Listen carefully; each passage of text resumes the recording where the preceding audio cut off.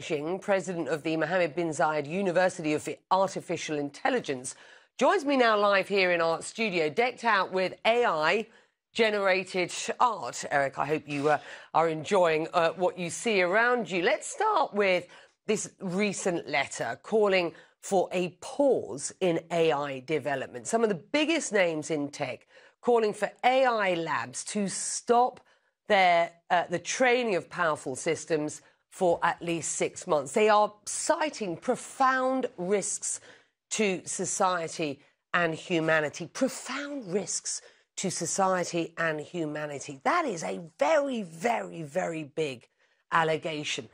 What's your perspective? Do you agree with that? I can only say that I agree impartially. I saw many of the names of my colleagues there, but also I see many names of my colleagues not there. I think people on both sides calling for regulation, suspension, or advocating that are trying to say the same thing, which is AI is reaching to a point that it requires people's attention and the government's attention in terms of litigating and managing the consequence and the risk. But people disagree on the methodology and the approach. Well, let's talk about that, because the UAE is a country that really had some first-mover advantage, certainly very visibly in the world of AI, be it the university that you teach in or its integration across government bodies and policies. How do you see AI playing a role in government?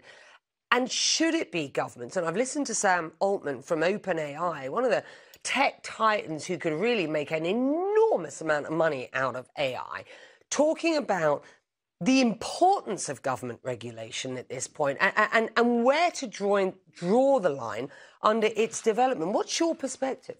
Yeah, indeed. I think that letter stopped short at making the clarity of the difference between basic R&D and also the application and accessibility of the product of R&D.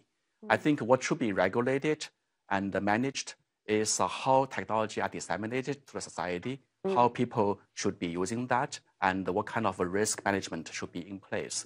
But in terms of fundamental research itself, that's a different matter, right? People and scientists have this intrinsic nature of curiosity and discovery, and that shouldn't be discouraged. And also, it is not stoppable.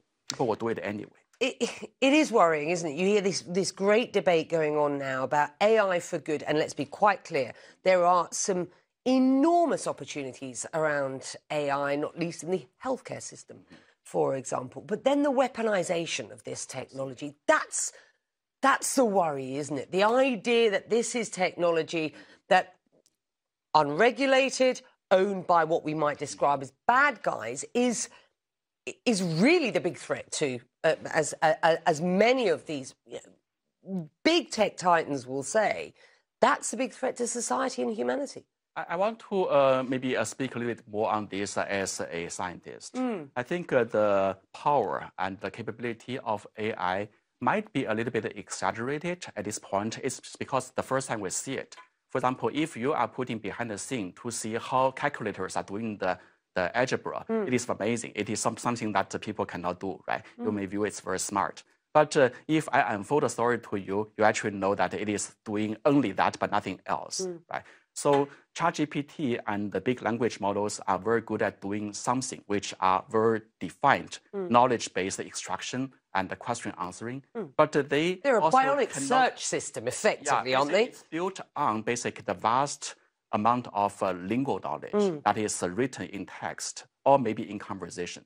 But human knowledge and creativity and the many decision-making process based on a more holistic body of information that is not available to ChatGPT yet. A Stanford UI Index report found that benchmark saturation, let me just explain what this means, which is when benchmarks become too easy for an AI system, is being reached at increasing speeds. I mean, this is sort of high-level stuff. The reason I get you on tonight is that, you are steeped in this stuff. Could AI be developing at a rate faster than we can test it? And if so, just how worrying is that?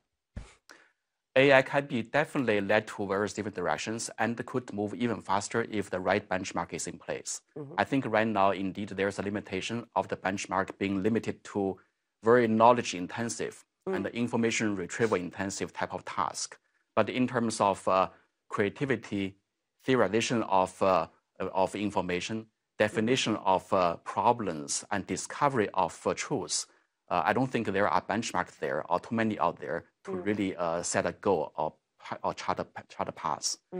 I actually would be very, very excited to see there are other opportunities open to the foundation model technology that is behind ChatGPT. For example, in drug design, in climate modeling, and in energy control, there are applications where indeed human intelligence and the human capability are not yet able to deal with the complexity of the problem. And so that's where you see the opportunity for good. That's where you see the enhanced opportunity, yeah? It is a much, much stronger plus side of this technology. The artificial intelligence market, as I understand it, is set to reach nearly $2 billion in 2026. And I have to say, I wonder whether it isn't going to be greater than that. Right. I thought that you'd say that to me. In the UAE alone, this is what I'm talking about, $2 billion by 2026. In the UAE alone, it's been an early adopter of the technology and is really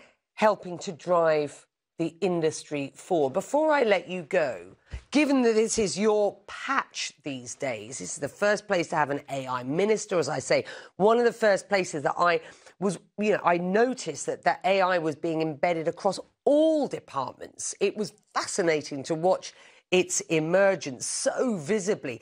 Tell us a little bit about the UAE being that early adopter and where you see those opportunities for this country. I think these opportunities will be all very rewarding in the long run because UAE is among the fewer early nations to really embrace AI, to see beyond fossil energy-driven economy, to move it into knowledge-driven economy, and AI is the driving force. Being in the game and developing domestic capability of doing basic R&D is really putting UAE into the game, maybe to have an upper hand position in the global competition.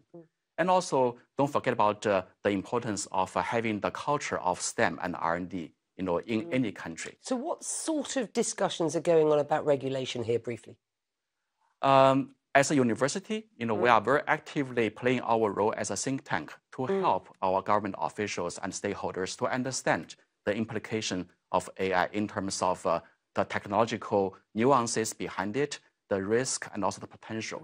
And that's where we see the university play the best role, in influencing the decision makers. Fascinating. It's good to have you on. Stay in touch. I mean, this is a subject which is just only going to become more important to discuss as we move forward. You are well placed to help us out with that, Eric. Thank you very much. Thank you for having me here. Indeed. You are watching Connect the World with